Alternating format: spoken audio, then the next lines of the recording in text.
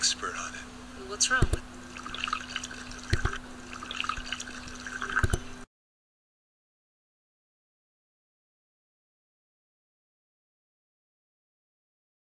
Pours me a Scotch rocks. About the ice? The water actually in the ice. I'm kind of an expert on it. Well, what's wrong? No big secret. It's been in the news. Government additive. Something they call chloramine.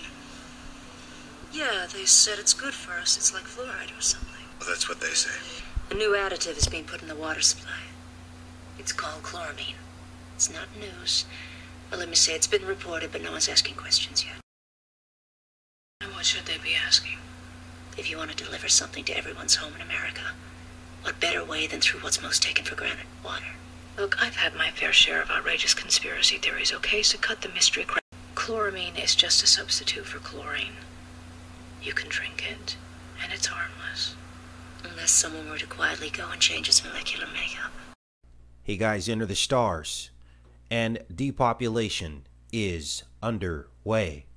First in Flint, Michigan, with the adding of chloramine to the water to leach lead. And now in Stockton, just beginning this year, a place where I grew up. Casey at the Bat was from Mudville, Stockton. Aaron Brockovich talks about the water issues in Stockton. Listen to this broadcast.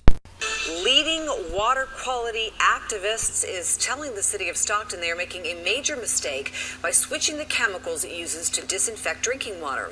Aaron Brockovich, and a water treatment expert, talked by satellite today with our investigative reporter Tom Jensen about the city's plan to disinfect the water with chloramine instead of chlorine. Stockton was forced to make those changes to the way it treats water because it had levels of a probable cancer-causing compound called disinfection byproducts, or DBPs. Flint, Michigan made a similar switch to chloramine after it violated EPA regulations for DPBs, and after it made the change, Flint then began seeing those dangerously high levels of lead in the drinking water. And after it made the change, Flint then began seeing those dangerously high levels of lead in the drinking water. Why would you begin to add chloramine to drinking water in another major city after you had the same mistake in Flint, Michigan? This is recent. This just started this year in January after the Flint controversy, because they don't count on people like you and me to put the puzzle pieces together and be watching these things, because everybody's too busy watching football. Everybody's too busy watching J-Lo and all of the other artists and actresses on television.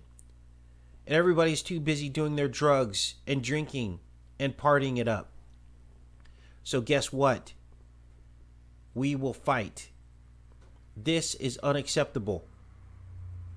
And they're telling us what they're going to do before they do it. They're telling us that they are going to poison us. Take care and be safe, you guys. And after it made the change, Flint then began seeing those dangerously high levels of lead in the drinking